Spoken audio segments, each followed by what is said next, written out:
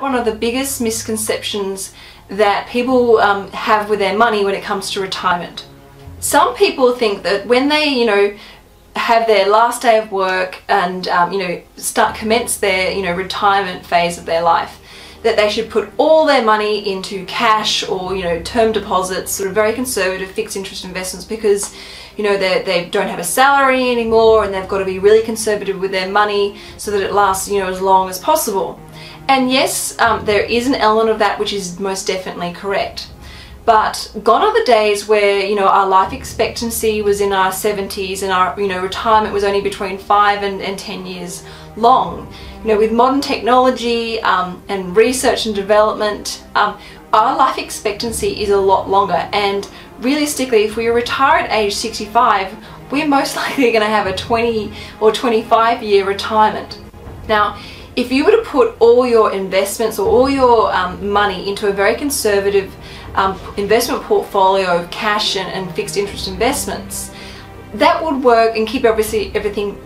nice and safe for the short term. But the risk you run is with the cost of inflation, that is, the cost of living increasing each year, your money could potentially actually run out and erode away, which would mean you potentially are left with no money at the end of your retirement, or even worse, during your retirement, and then having to lean on the government to support you. If you think about your retirement and being, a very fruitful retirement,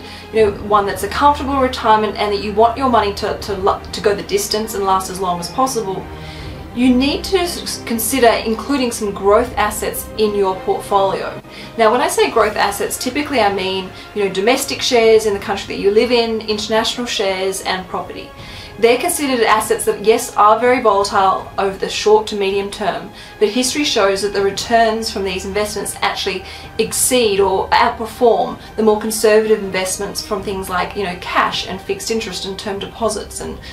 corporate and government bonds. If your parents are about to retire and they're thinking they're going to put all their 401k plans or superannuation money or whatever your local pension or retirement saving system in your country, if they're going to put it all into